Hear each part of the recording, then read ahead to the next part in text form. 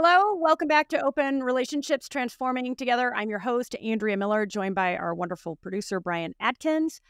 Whew, we have a doozy of a show for you today with my guest, Dr. Frank Anderson. If you are a parent with whether they're little kids, medium-sized kids, big kids, whether there's a lot of tension, a little tension, they've gone no contact, you've gone no contact, you're mad at your parents, you're trying to forgive your parents, any of those scenarios, this show is for you. It is so chock full of powerful stories and actionable, practical takeaways. I hope you give it a listen because I emerged a much calmer parent and a much more grateful daughter. So let me introduce my guest, Frank Anderson.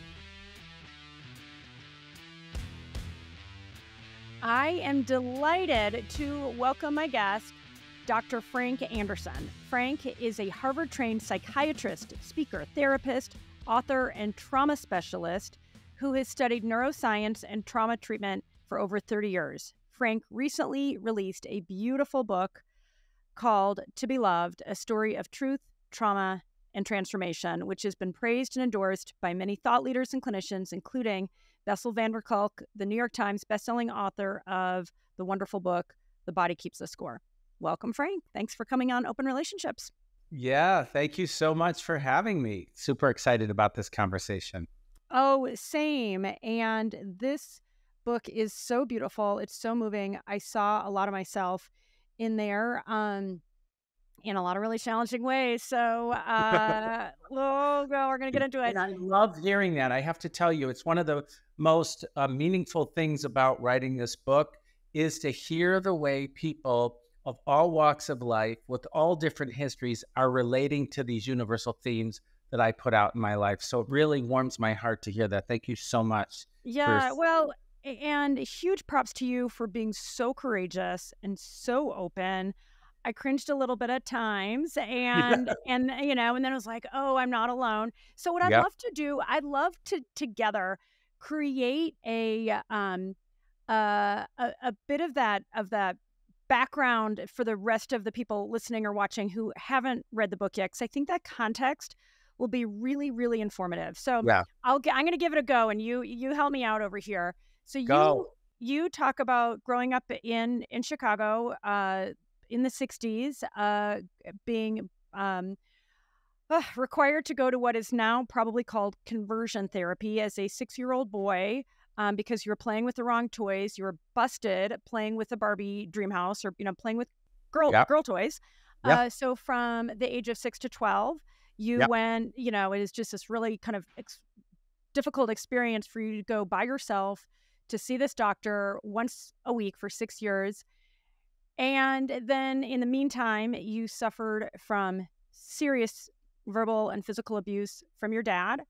You had a dysfunctional, like a close relationship with your mom, but a dysfunctional relationship with your mom, and and you felt unloved by your dad, and so to overcome all that, you became a hyper overachiever.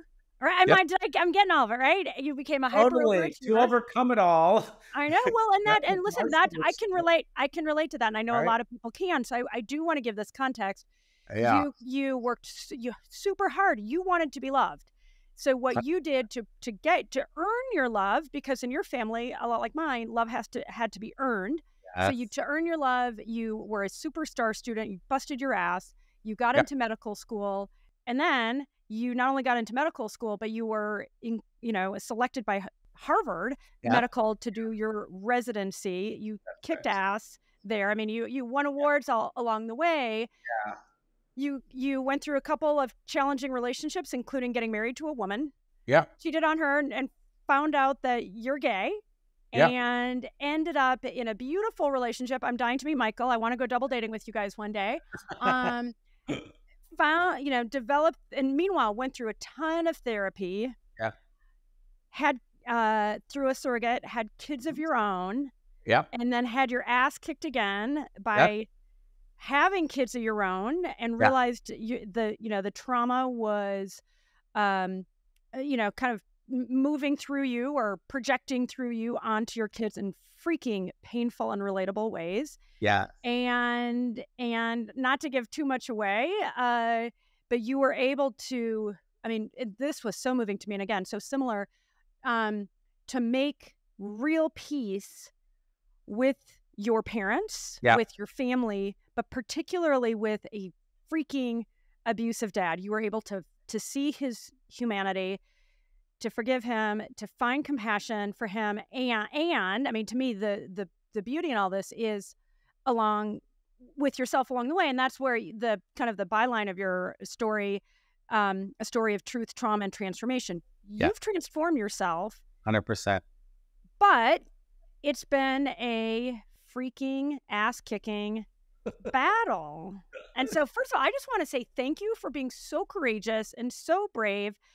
I mean, when I think about, alcoholism and abuse and the various ways that innocent children experience trauma, and even I love your neighbor, Mr. O'Connor, like this kind of asshole guy who decades later confessed to you what he experienced because you made it safe for him. And I want to come back to this, but I tee that up front because I'm going to start.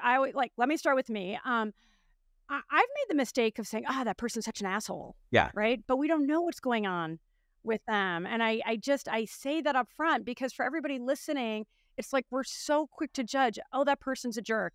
Oh, that person's, terrible. And yet we don't know their story. We don't know what caused them so much heartache to cause them to behave in a way. And as parents, I think it's deeply humbling when and this is where I want to start the questions with, because I have found myself similarly reenacting some of the things that were really hard for me growing up, getting yelled at and so forth. I came from a family of addiction. I always say I'm a overachiever, workaholic, like so many of those things that you did to prove yourself. Yep. And it totally, I mean, it's like, why do we continue to promulgate or continue to repeat these patterns, both in our own lives, as well as then why do we end up shouting at and being dysfunctional with our kids? Because like you, I've done a massive amount of work on myself and I still fuck it up. That's right. And I'm like in like kind of just to be, again, really, really honest, I've really gotten into it with one of my sons in the last couple of days. Yes. And I feel freaking terrible. Like I feel terrible. You know what? First of all, Andrea, let me just say that is the best summary of this book I've heard so far. Like, ta-da, yeah, you win. Honestly, I've done so many podcasts and shows and things like this around all the press around the book release, and that was a beautiful summary. Like, I love your book. I want everybody who is listening to this podcast to buy it for yourself and buy it for a sibling or a friend, because it is so relatable and you are so honest. Right. And even if you're okay, I wasn't raised in Illinois, I was raised in Georgia or whatever. Like those things don't matter. The universal experiences that you had to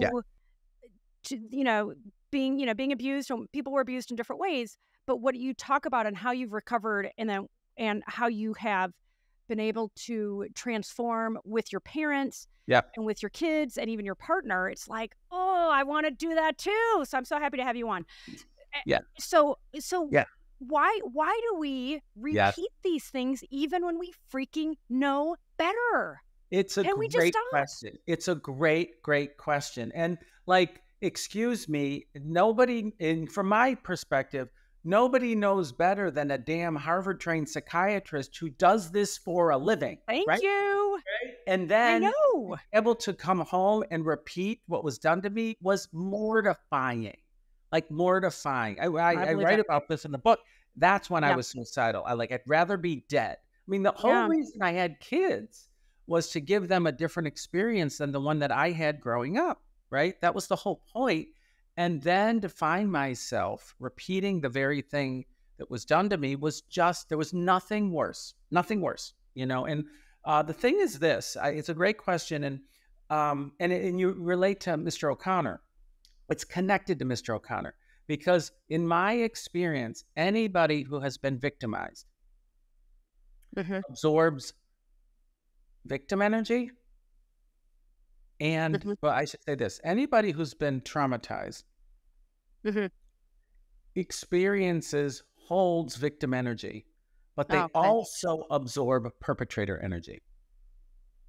Oh, right. Okay. Okay. Everybody Okay. who experiences trauma has holds victim energy and absorbs perpetrator energy. And if you don't acknowledge your perpetrator energy, your shadow side, whatever you want to call it, you will repeat it. Ugh, That's the okay. deal. Okay. Even if you're a damn Harvard trained psychiatrist who helps Who's done people a feel ton a of living. therapy Oh my God. Right. with the giants. I mean, Richard Right. Schwartz with IFS Yeah, and Bessel, like, that's the other call. Yeah. and It doesn't fit. Right. I Yeah. love your humility Yeah. 100%. because it's like you should know better, right? Yes. And yet you 100%. still F it up. Yeah. 100%. Yes. So what That's about the exactly rest of right. us? Well, and that's part of what it is for me is like, we are all the same. That was another thing, I've been like, oh, you're a trauma expert. Oh, you're one of them. You're in academia. You're a Harvard, blah, blah, blah. And I'm like, yeah, and we're all the same. Like, I can't tell you how Yeah. many conferences I've been to where I'm the expert, we're the expert, and you're the patient, the Yeah. client, the So victim. yeah, No. superior versus Yeah. inferior, right? Superior 100%. versus inferior? Perpetuates the trauma dynamic. It's a Yeah. power differential. So part of writing this was Mhm. to dispel the power differential. Like, hello, everyone. I may have gone to trauma. I may have gone to Harvard and I'm an expert, and I am reenacting my trauma just like everybody else was. It was Yeah. super important for me to put in that. And boy, there were moments, moments of like panic when I would be writing something, Right. 3 o'clock in the morning, waking up and like, oh my God, am I really going to talk about cruising in a bathroom and being exposed to somebody like, during a study break? Oh my Yeah. God. Right. Like, and so, but it felt really important. It felt like truth is the antidote to trauma, right? Yes. Truth is the antidote to trauma. So I really felt it was important to be honest and truthful about what I've done as well as what was done to me, because we can't heal, in my opinion, until we acknowledge both sides in everyone. Yeah. In our perpetrators, we've got to acknowledge the vulnerability and the victimness in them, as well as the perpetrator energy in them, and in ourselves, because if we've been violated, we hold victim and perpetrator energy. And that's what Mr. O'Connor, he was kind of this insurrection touting guy, oh my God, I went to the insurrection. How cool. Homophobic. Homophobic comments to a little kid. My Yeah. brother was like, what does he mean by fudge packer? Like, Yeah. right? I'm like, I think he means this, like, homophobic from the get-go, always was creeped out. And, oh, by the way, he dressed in drag in Halloween. Like, how crazy, like, how, talk about the duality in all of us, right? Mhm. Yeah. And then at the, towards the end, when my dad was ill, comes over to the house and tells me about his trauma history. I'm just like, oh my goodness, we are so alike, even though on the surface we look so different.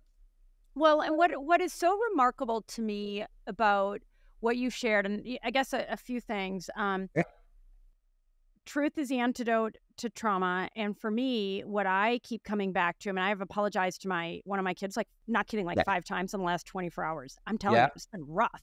But I Right. keep saying to myself, Andrea, accountability starts with you.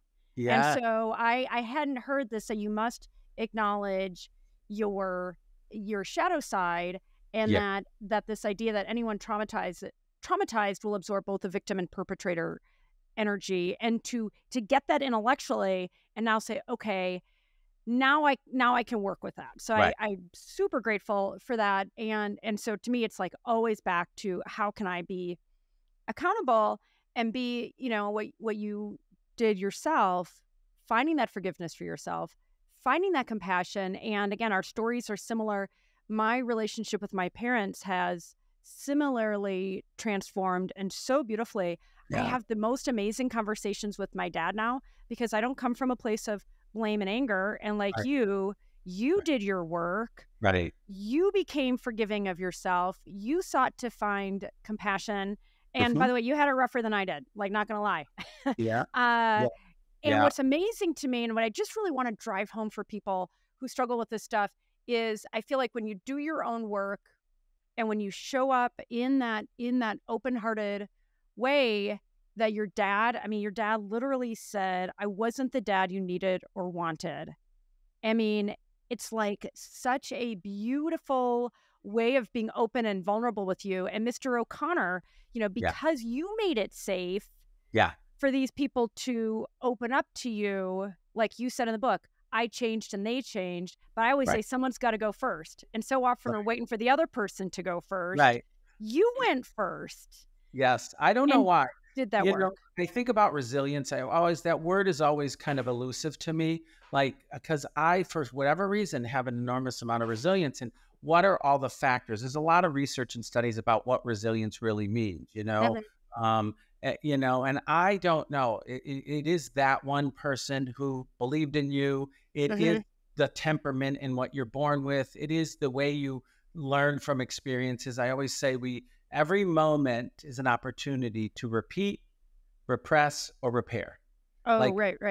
Repeat, repress, or repair. We always have these moments. And for whatever reason, I just was always in repair mode, like striving. And I think it was this desire to be loved, honestly. I'd wake up at 5 o'clock in the morning and do my homework. And I was always, talk about therapy.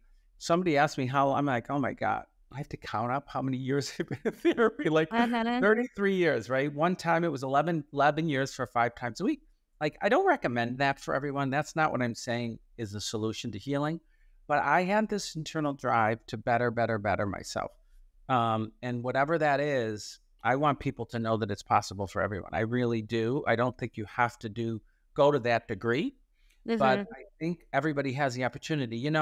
This is maybe unpopular, but I'm 61 and I don't care anymore about being popular. Like, it's so lovely to not care. It's liberating. Well, you get to tell it, but that's getting to tell the truth. And that's exactly right. You don't have to agree, but I'm going to share my view now. Yeah. I feel comfortable. I think what's going on politically is a mess, and I think it's all rooted in trauma. I think both sides, just like me and Mr. O'Connor, both sides come from wounded places, and both sides have their way of fixing the problem. Yeah. We don't see the commonality. All we see is the difference because neither side has acknowledged the harm they've done. This is really something that feels important because no side is right and both sides have value. But we don't have the capacity to see that when we hold on to our wrongness and need to blame the other. Then we're stuck in that dynamic. And it doesn't matter what we're talking about. So I think we would be a very different world if we acknowledged, what we've done, what was done to us, who did what, and what was done to them, And I think there's this culture right now that is still perpetuating the us and them dynamic. Yeah, the otherizing. Totally. Yes. Huge. Well, and I totally agree with you, and in part that's why I wanted to bring up Mr. O'Connor. And you even talk about you're a liberal Northeasterner. Yeah. Your brother Ross is a hunter fisher from now in Mississippi. Yep. Yeah, and definitely leans conservative and so forth. And yet you guys are best friends. You have each other's backs. Yeah. And I'm with you. I mean, that was noteworthy to me because when I think about the divide in our society and it's getting worse, it's back to we do have more in common than we have that's different, and yet this otherizing, this blaming, and we dehumanize each other because it's like, well, you're clearly the problem if you like those values, or you like those politicians, well then you must be amoral or unethical or whatever. I think we're so basic in our human capacity to hold complexity. Because the reality is, can you hold the complexity about the other side? Even more important, can you hold the complexity about yourself? Right? What do you mean by that? Can you hold the complexity? Yeah, like I'm a wonderful, incredible human being. And I also can be mean and harmful and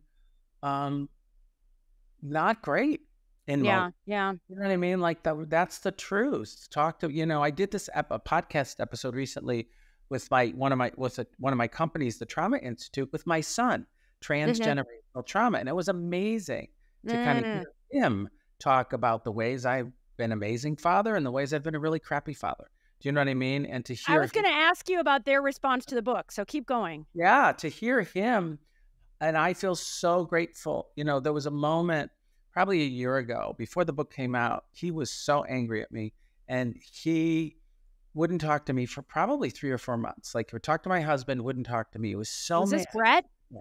No, this was Logan, my Okay. oldest. And then at Okay. one point, he was at the gym, and he just texts me this litany of complaints.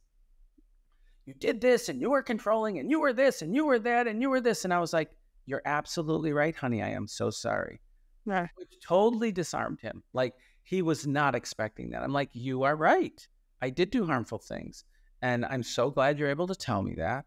And I am so sorry. Mm. Like, I'm a human being and I did my best and I am sure I messed up, and that was huge for our relationship, for him to be able to hear me instead of, do you know how much I did for you? Do you know how hard it was to raise you? Like all Okay. the defensive crap that people get into. I'm I, guilty of that. I mean, right? again, in the spirit of keeping it real, like Right. I spent so much money and I put so much time in, and Yes. I feel like I come from this place of righteousness, Right. if I'm 100%. being honest. That's right. And and I'll be like, I expect more respect from you, and Right. I'm listening to myself going, what the f? Right. Well, and my husband was like, why are you telling him that? It's only going to give him more power. And I'm like, no, it's not going to give him more power. In fact, Oh. it's going to validate his experience. Okay. And that is going to open the door for our connection. And it did. You know what I mean? It was one of the things my parents never did. One of the things I talk about in the book, I had 7 years of no contact with them when I was an adult. Right. Yeah. And that was because I needed to create a boundary because I wasn't strong enough to stand up to them, but they were not capable of hearing me. Yeah. And so I held that very closely for myself to say, Mhm. I am not going to repeat that. If he, no matter Harvard, whatever, and no matter how hard I tried, he's had experiences where I have failed him. Yeah. And some of them were more conscious than others. Like I wasn't aware of how having a second son who had special needs really dominated our life for a while and Yeah. had my older son feel neglected. Like, Yeah. did I neglect him? Hell no. Did he have an experience of being neglected? 100% yes. Right. Mhm. And that's the complexity I'm talking about, Andrea, is like people have a hard time holding the and of other people as well as ourselves. Well, And and I think, yeah, and I think, again, speaking about myself and my observations, it's so painful and yeah, scary yeah, to say I'm wrong and I fucked up, and yet when you do, I'm glad you mentioned. that is your like only path to liberation.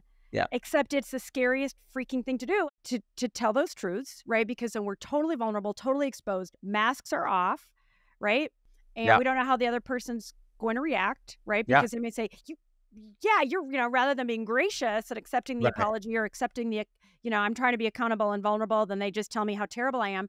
And I think it's so much harder for people like us who have experienced so much trauma, where we are so aware of how painful and hurtful it is, and then we F it up.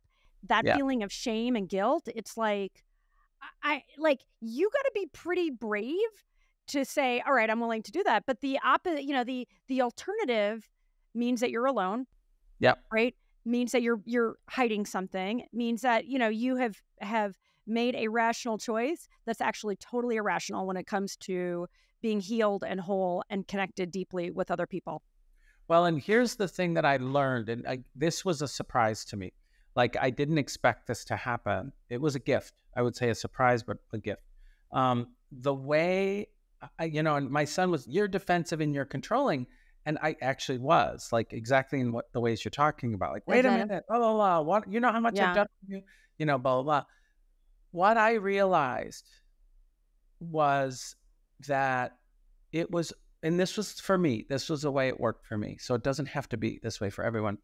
It was only in my ability to forgive my father that I was able to see the humanity in him, that then enabled me to forgive myself and then admit that I am wrong. Like, it's so easy for me to say I'm sorry now Mm. because I have forgiven somebody who's harmed me. Because if you hold resentment for someone who's harmed you, you can't really take accountability for the ways you've harmed somebody. So it was Yeah. only in my capacity to love him, rise above, forgive him, that opened the door for me Mm-hmm. to truly be human and perpetrator-ish also, and say, I'm Mm-hmm. sorry, you're right, I'm sorry, you're right. So it was a really, I was not, people get so weird about forgiveness, they freak out around it, And Mm-hmm. I was so struck that how do you take responsibility for something you've done if you can't forgive somebody who's harmed you? Because then you're doing the same thing that they're doing in a different form, right? So it's so tied together. And I didn't learn that in psychotherapy class. I Mm-hmm. didn't learn that Yeah. at Harvard. I learned that through my life experience. Oh God, there's so much there. Well, and just let's pick up from right there because to your point that you are this very, very accomplished academic. Why isn't that taught to clinicians?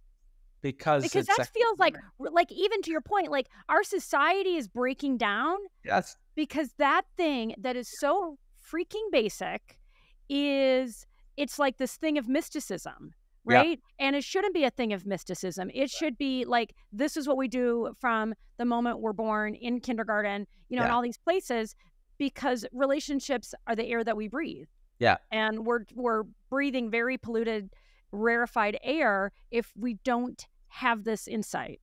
I'll tell you, this is something, this is where I go a little spiritual because I certainly did not grow up spiritual or religious in any way. I Uh-huh. learned that from my husband, honestly. And my dad hated religion, even though we were Mm, raised Catholic.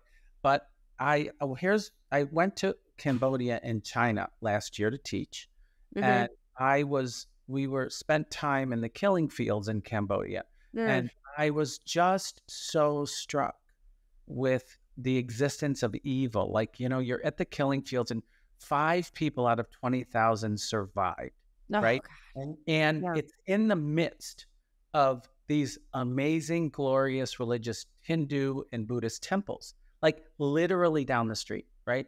And to see the juxtaposition of love and hate was really disarming for me, and I was like, Mhm. we are it's hard for us to learn as a Yeah. culture and as a society. Like, why is Israel and Palestine still today engaged in this kind of battle? Mhm. Right. So I think we as a culture, we as humans are really in this repetitive learning cycle Mhm. around harm versus being harmed. As I say, everybody has a trauma history. I think we're here. I think the purpose of why we're here is to grow and evolve as a soul. And I think in Mhm. order to do that, you need to acknowledge, you need to harm and be harmed in order to grow. And not everybody chooses to grow, Right. No, it is a choice, right? I agree with you right? that the point I think the point of being human is to love and grow. And I think to really But it only might also, really Andrea, it might also be to harm. Think about that. oh God, now oh, you just ninja moved me. I did because Listen, right? totally. Right? This is where the othering comes in, right? Well, I have this philosophy around a uninvited Buddha concept, Right. right? And I've since the time my kids were little, I always called them my little Buddhas because they had so freaking much to teach me. Right. Right. Yes. and Yeah. other people so much to teach me. And it's like, Yeah. oh my God, this person is making me, air quotes, making me crazy right now. I Yeah. guess there is something, and I feel hurt by Yeah. them. Now I'm Yep. hitting back. Yes. So it's mutual, right? Not only do I Yeah. have an uninvited Buddha that has something to teach me when I'm hurting my husband or hurting in a, Yes. even if it's not intentionally, but Right. because I've got the perpetrator, that Yes. it's my job to teach the other person, Yeah. okay, here's how you need to be compassionate. If you want to evolve, Yes. right? Yeah. And it's challenging and it's hard. I am Yeah. not saying it's easy. So by no means do I want to be flippant Yeah. about the challenge this is Yeah. in us looking at ourselves, taking responsibility, truly acknowledging the ways we've harmed ourselves and others, Yeah. and the way we've been harmed by others. I think, you know, I think I have this phrase from my second book, Transcending Trauma. Trauma blocks love and connection, Mhm. and it's love and connection that heals trauma. Uh-huh. And both are true. It is this cycle. So, the experiences, whether we're perpetrator or victim, blocks access to love and connection. But it's love and connection that heals. Yeah, that's the great irony. I want to come back and talk about your recommendations for healing trauma, but before we do, I wanted to rewind just for a moment. Yeah. But all the weirdness around forgiveness, and Yeah. there are a ton of memes and all that stuff. Yeah. And on the one hand, it is profoundly liberating. But I wanted to ask, you said you first learned how to forgive your dad, or figured out how to forgive your dad, and then then you could forgive yourself. I think a lot of people would say, no, no, no, you got to forgive yourself first. Or is that an academic, like, who cares? Yeah. Well, you know what? It's interesting. So that was the way it worked for me. Okay. Okay. And does I think society and culture pushes forgiveness prematurely. I think religious Yeah. organizations and institutions forgive first, forgive first. Yeah. My experience has been this, and this is what I now teach: heal first, and Oh, then right. choose to forgive second. Okay. Okay. Some people never choose to forgive. Okay. That's up to them. For me, forgiveness is about the person doing the forgiving, not the person being forgiven. Because, Yeah. Yeah. but because religious institutions, Catholicism, the 12-step program asks for forgiveness if you harm. I'm like, well, that doesn't really work in my view. Okay. Mm, I'm not going to ask mm, for forgiveness. I'm forgiving you, but I first need to release what happened to me.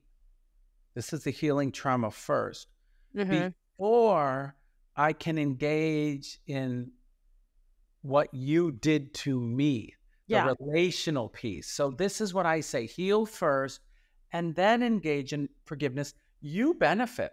Yeah. Like, there was nothing more freeing. I can feel it now as we're Mm, talking. When I was organizing my dad's funeral, I felt love for him. mm, And it was the ultimate freedom. It's like, mhm. all that you did to me is no longer affecting me because Mhm. I am loving you. And it Mhm. showed me that I'm no longer affected by what you did to Mhm. me. So powerful for me. It's Now, so, I mean, it's agency, and only I'm a yeah, believer, like, you can yeah, only give yourself that yeah, agency. And here's the thing, I think the kind of the cluster F, if you will, is yeah, that we're all waiting to be empowered. It's like, right. and we're waiting for that other person to go Right. first. Well, good luck with that, right? It doesn't, but that's why I'm saying it. That has not been my experience. Now, it could be somebody else's experience, and I worked a lot. I did a lot of therapy before I was able to forgive my dad. So was I primed for it? Sure. Would I have not been so receptive if I hadn't done all the work I've done? Maybe. You know what I Yeah. mean? But even with all the work I did, there was a piece of me, and this is not popular in the psychotherapy world because I did a lot of psychotherapy. I Mhm. was still holding on to something, even with my life was better. I had a lovely husband. I had beautiful kids. My life was a lot better, but there was still something unresolved between me and my dad. no matter how much, Until what? Until he died or until until him and I had a corrective experience. That's okay. what the corrective experience is key in trauma healing across the board. I teach this now, Yeah. but and not everybody gets a corrective experience. Like I felt loved from him Mhm. and for him.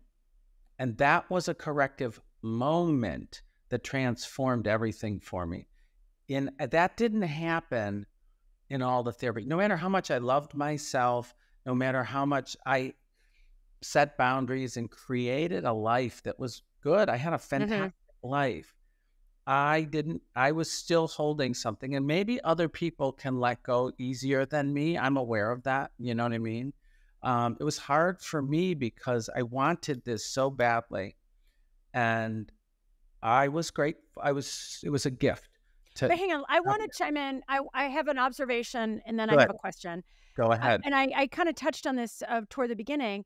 I would conjecture from reading your book uh, that you facilitated that corrective That's right. experience I think that's true. because Yeah. you made it safe enough Yeah. for both of your parents Yes. to kind of come Yes. clean. I And think you that's couldn't true. have done that without the work you did because Yes. if you're showing up like you son of a bitch, he's Right. going to be like, Fuck you. yeah, no, here's the Right. wall. You Enjoy got it. it. 100%. No, I think you're right. I did take responsibility for my own healing, and I did show up with love and compassion. I did. And that to me is like the killer app. It's the meta game Yeah. changer that when you show up with that where you've done your work, you've done your healing, you don't Yeah. come in with venom, you come in with an open heart. Yes. We feel that. It's in our body Yeah. language, it's in Yeah. the way we look at each other. You talk about one of, the last times you were together with your family, how it was like, wow, your dad I think said this is the best time we've ever had Yeah. together. Yes. And that I want to give you full props for. And I really emphasize this for everybody, including myself, because that's what we can control. Right. Right. And if 100%. and if he just still stayed kind of, Yeah. disconnected from you or whatever, you may not have gotten that corrective experience, but he sure as heck never would have had you Yeah. not shown up differently. 100%. You are absolutely right on that. And I'm not great at giving myself credit for what I have done, but you're absolutely right because that energy of love and compassion is contagious. It Yes. truly is contagious. And I knew like one of the trips, and I talk about this was another gift. Like my mom wouldn't leave his side and he was always so sick. And I came in one weekend and I'm like, go get your hair done. Go ahead. And as soon as she left to get her hair done, him and I talked and I helped him die. I did. He was reviewing his life. He was talking about all the good times we had. And, he needed to do that. And she couldn't do that with him Yeah. because she needed him, and he felt me holding that space for him. And I was the only person that he really did that with that I'm aware of, you know what I mean? And it was a gift for both of us, So yeah, I think you're right. The way we show up with people who have harmed us does have is a factor.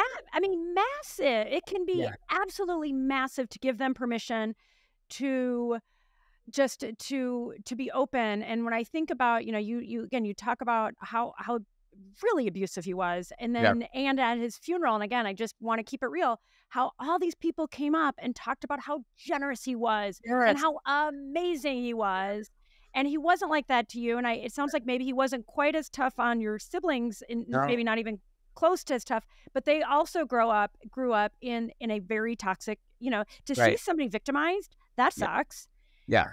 And yet he was a complex person that no doubt, if when you meet him in heaven or, on the other side, wherever you meet, for him to say, oh, Frankie, here's what happened to me growing up.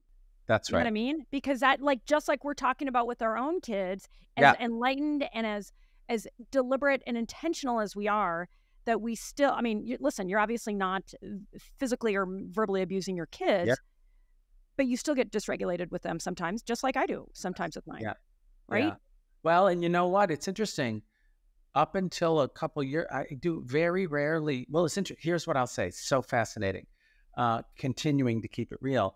I don't with my older son anymore. Like him and I have worked through something very powerful, and he had the room to be angry and felt safe enough to express his anger. And I was able to tolerate it because of the work I did Mm-hmm. with my dad and his anger, that my oldest son and I have a very close, very Yeah. intimate relationship in a way that is so beautiful. Mm. Side is my younger son. So he's 16, he's on the spectrum, and I am like you said a couple days ago, me happened Ah, with me, him, right? It was mhm. like, because what I was aware of in him is because of his spectrum stuff, he's super controlling because he needs to control the world. And Mm. what I've noticed is he's controlling, I feel controlled by him because of his need to control his environment. Mhm. So I'm like, oh, great, another damn learning experience. Here we go. Mhm. And I am now actively working on holding space for him to quote, be controlling, keep Good. himself safe without Mhm. being activated by it myself. Cause I was totally I'm like, nobody tells me what to do. Do you know how old I am? Do you know how many years? You know, He I went tells to me, Harvard. or that I'm a was exactly what it Harvard-trained was. psychologist. It was so Yeah. funny because he's telling me how to drive. And Oh, here's the ridiculous. I'm like, do you know how many years I've been driving? How many years have you driven? Here, yeah, get me behind the wheel. I'm like, what are you doing, Frank? You're I such know. an We idiot. become we become 7-year-olds, right? I Why was the like, frick do we do that? my husband, I got so mad at him. He said, would you guys stop fighting? You sound like a bunch of siblings. Oh, did that make me mad? Oh You my know, God, hilarious. but Zing. it was Good job, true. Michael. But it was true. It was Yeah. true because I was triggered and activated by him being who he is, and Yeah. how it activated me being controlled by my dad. So I'm actively working. I'm like second round. I'm like, I learned about anger from, like you said, your kids are your best teachers. I learned about anger through my relationship with my oldest son. He was such an angry kid. And now Uh, I'm learning about control um, yeah. from my youngest. And I'm so aware of these lessons. So it's good to be on the other side of something, but boy, does it like takes a long time. I mean, but that's the path of mastery, right? And I say that Right. with no, Yes. That's right. sanctimony or bleh. Like it's like, Yeah. oh, can we just be done with this already? And it's like, yeah, It's no. never it's never done. Like, that's the other thing. Like, will I have difficult moments with my oldest son? 100%. Like, this is the thing Yeah. that I've been aware of. Andrea, I used to talk about permanent healing, which I think is hogwash. Like, I don't think there's any such thing as permanent healing.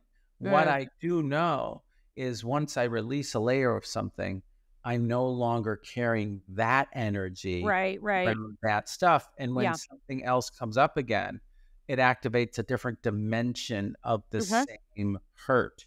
So Mhm. there's an evolution in my experience of healing. Is it ever done? I don't think so.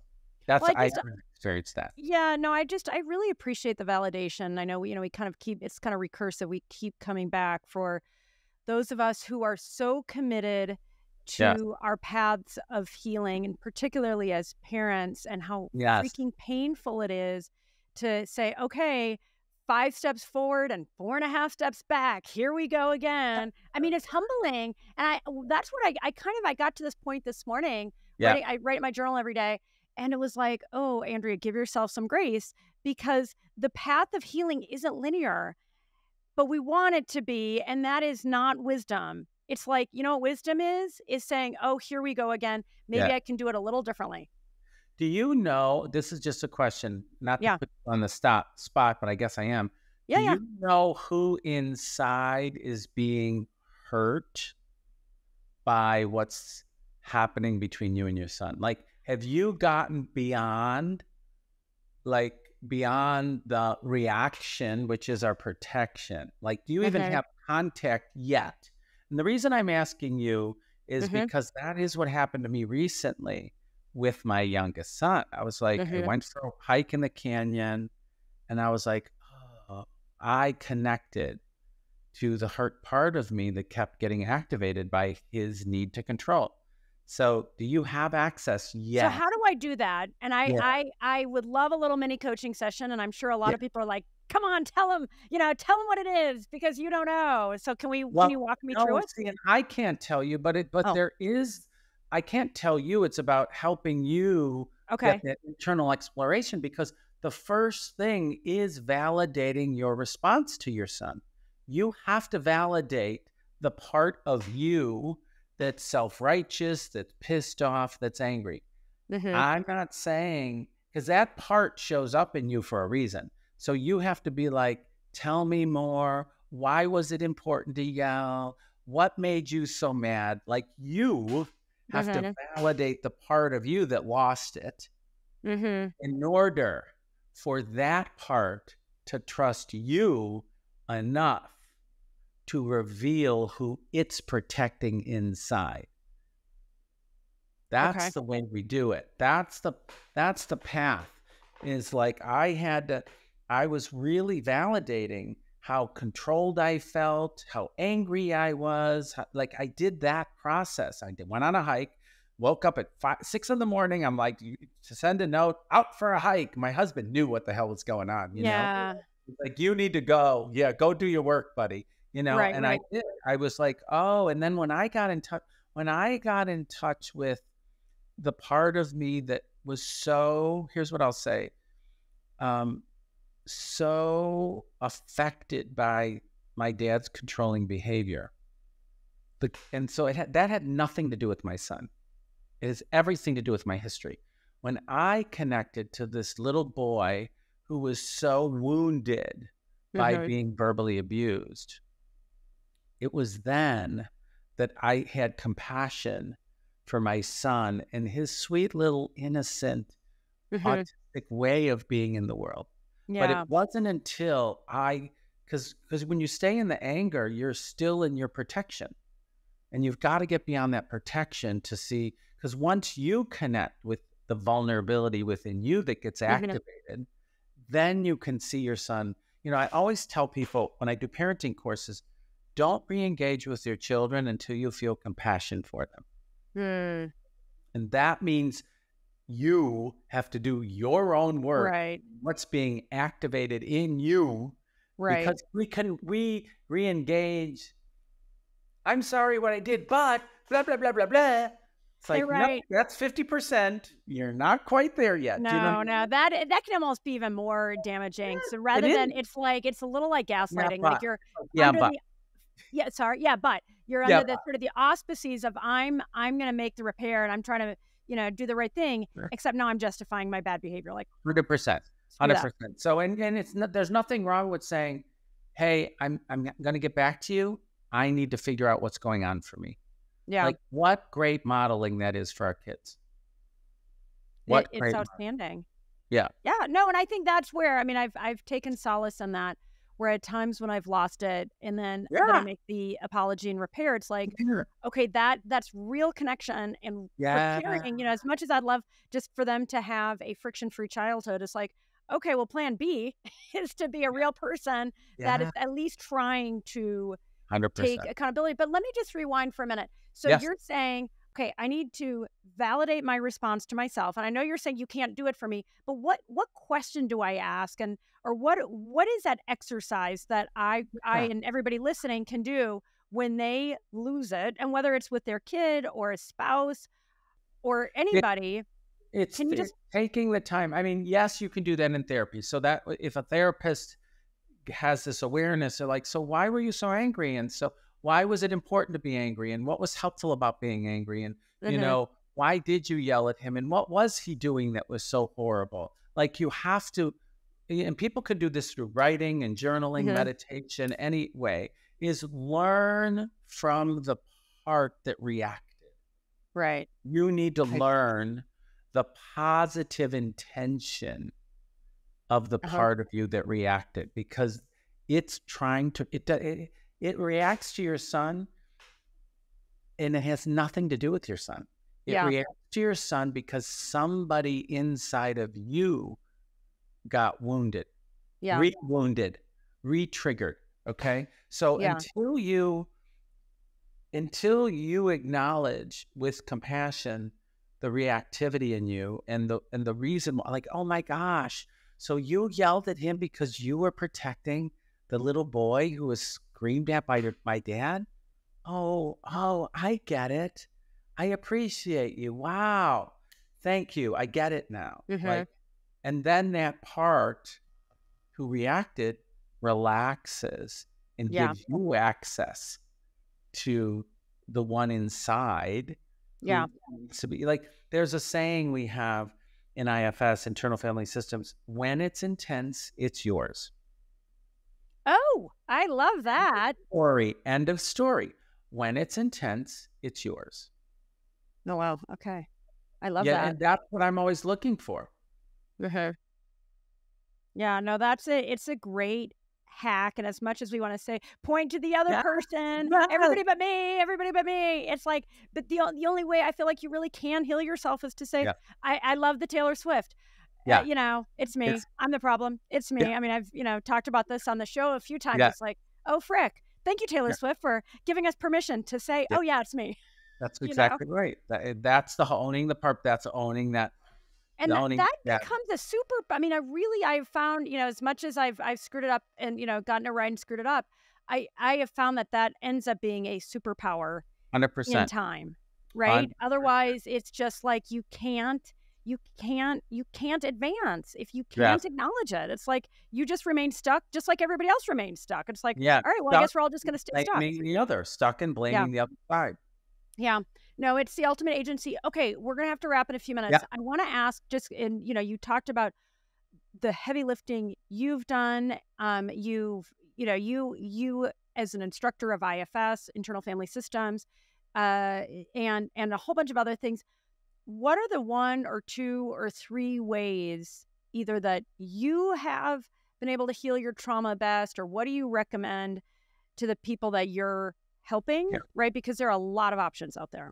Well, it's interesting. So a couple things I'll say. One is that I really do feel called to move outside of the realm of psychotherapy and help the general public. Like I already am working on a new book deal. Honestly, I just know the next book is how to help the general public heal from trauma. I'm just clear about that. So I do want to take the information within the realm of psychotherapy and translate it in a user-friendly way to the general public.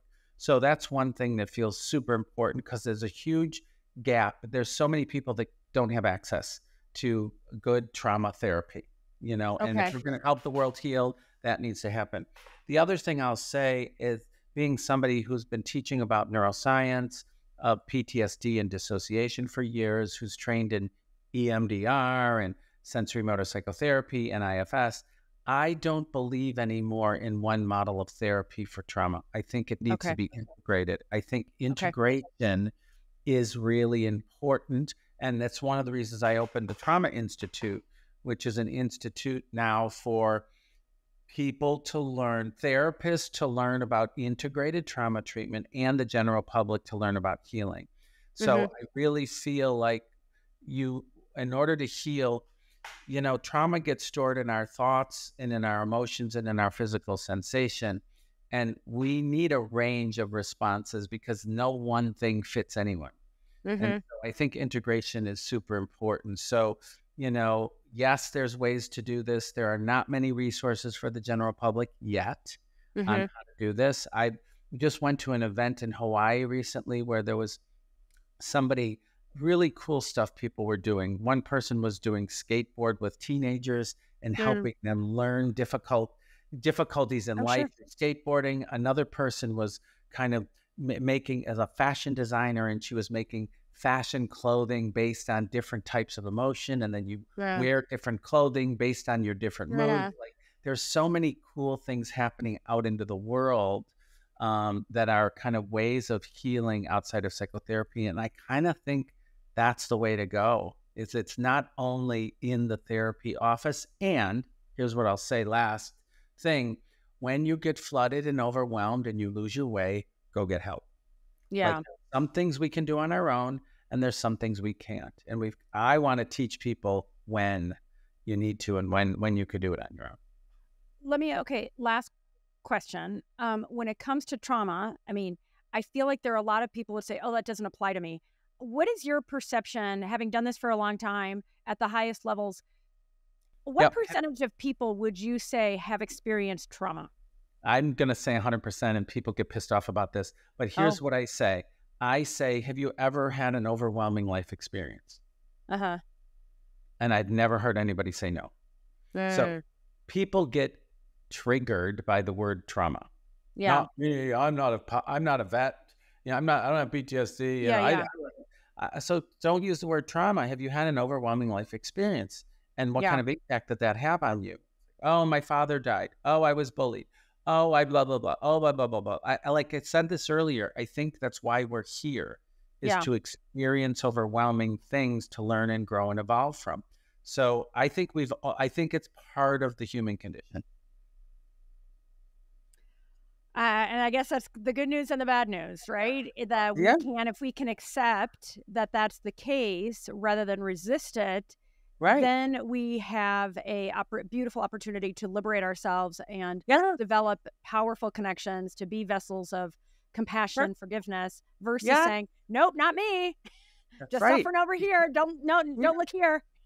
That's why I wrote the memoir, is to show healing's possible, even when it's really bad. Yes, yes, yes.